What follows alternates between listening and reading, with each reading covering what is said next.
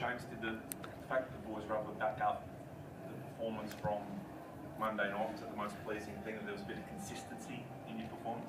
You said the key word, consistency. That was the challenge going into the game. Like, you can't go and win that type of game on Monday and then come home and have a different performance than that. So, challenge to do that again, but give us more. And for the most part, we checked some of those boxes. So this was sort of 3/4 of the way back on Monday night. Yeah. He sort of showed that was almost old school. So that first half, wasn't it? Difference maker, right? Getting his legs back, getting his touch back.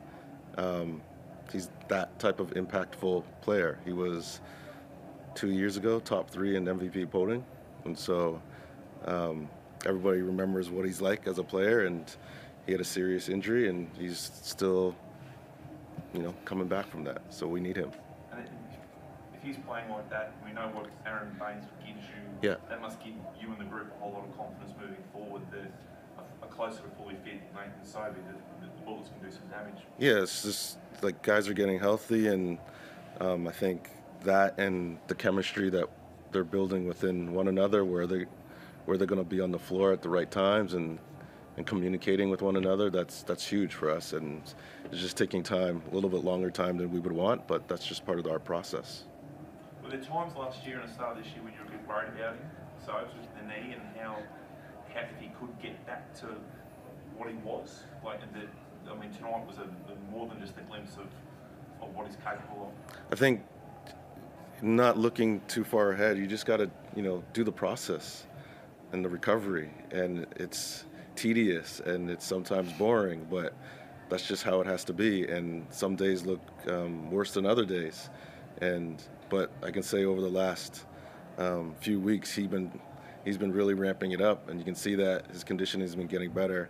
You would have to ask him if he ever thought, what his thoughts were throughout his comeback. But in terms of us, we've always been positive with him. Take your time, get the rest when you need, recovery when you need, get your therapy when you need, and it'll come back to you once you continue just to put the work in. Harry, there's seen great intent from all the boys tonight from the opening tip. Was there a feeling amongst them that they really wanted to back up what you did Monday and make another statement? Yeah, for sure. I mean, we've talked about it all pre-season, and the first few games we sort of went away from it defensively. Like, defense has to be our bread and butter, and I mean, we held only one of their guys scored in double digits, which is a pretty good effort, to be honest, especially for NBL on this level, whether it's the top team or bottom team, the level of this league so high, and to be able to do that and put a full defensive game together. We know we have the offensive talent. Guys in the preseason, Bainesy was out, Sobes is still coming back. It's going to take them a few games to build up, and hopefully we can keep building from this. And one thing I will say is this group in general, I've been on teams in the past, back when I first started, and you'd have guys, whether it's imports or the top dogs, the adversity we went through at the start of the season, the ship would have sunk. No patching the holes up, it would have been, guys would have been blaming, pointing. We come in, we got our leaders, they take responsibility, we take responsibility, and we come out and we're just playing as a team. There's not one bad dude on the team. So, and that's the coaching staff too. We come out, and that's been a real special thing, and we're gonna put it together. We're a talented team. It's gonna take a bit of time, and it's just a good group to be around, top to bottom, even when we're losing games. So. You must be happy with your double tonight, 13 and 10. You must be happy with your performance, especially against the team with your brother as well. Yeah, I mean, I just come out and try to play the right way, play hard, and I'm still figuring it out. I'm only 24. I've been in the NBL for 5-6 years now. I'm still figuring it out, and JD believes in me. I'm starting to figure out my role on this team a bit more. It's playing hard, playing good D, and crashing the boards, and then offensively, I can put points on the board quick. So I'm not stressed about that. The talent we have, I'm not going to be a guy going out and getting 20 a game on our team. There'll be games where I have big games, but I'm finding other ways to contribute, and I think if I can keep doing it defensively, then I'll be able to help this team, and as are all the other guys. We got guys on the bench like Gorjak and those guys that didn't play a lot tonight who are super talented and would play big minutes on some other teams. So it's just a good group to be around, and no one's turned the nose up at anything yet.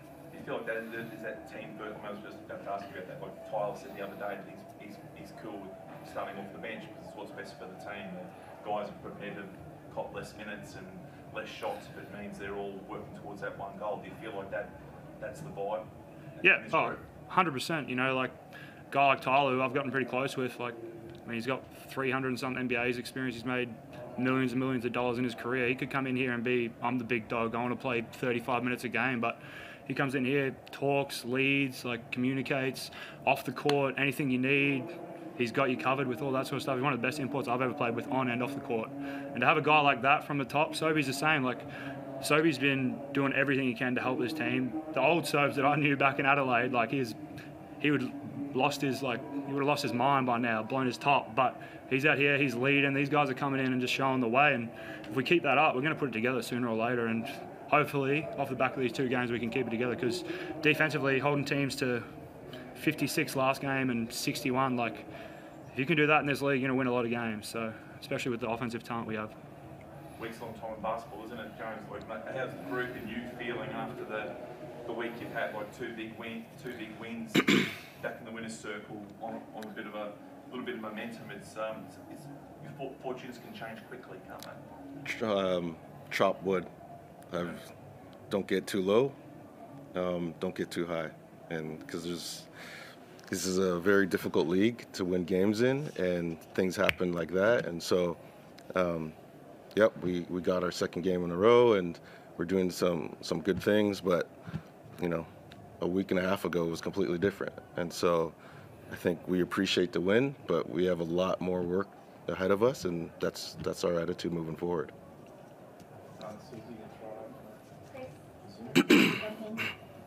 James, a couple of things that stood out. Obviously, Sobes was on fire in the first half, but he didn't need to score in the second half, and you still managed to outscore them. And you had so many other guys step up. But now to string these 2 defensive performances, I think, less than 120 points you've given up in these 2 games. You must be delighted with the way the defense is coming together.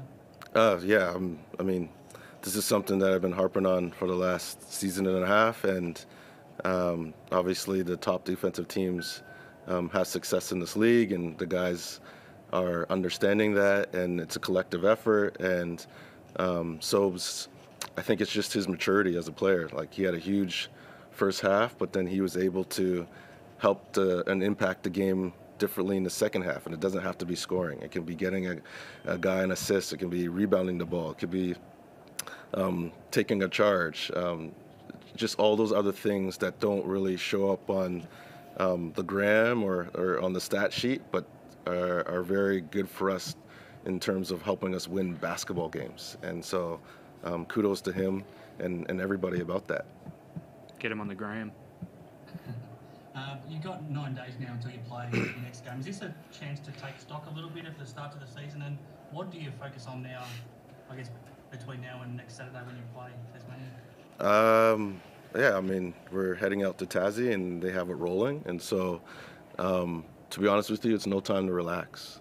Like, yep, we won the game, and, you know, it's a good feeling, but we're a little bit in the hole in terms of our record. And so we enjoy this for this evening, and then we come back tomorrow and recover, and then we start to ramp it up again and focus in on our next opponent. That's just how it is.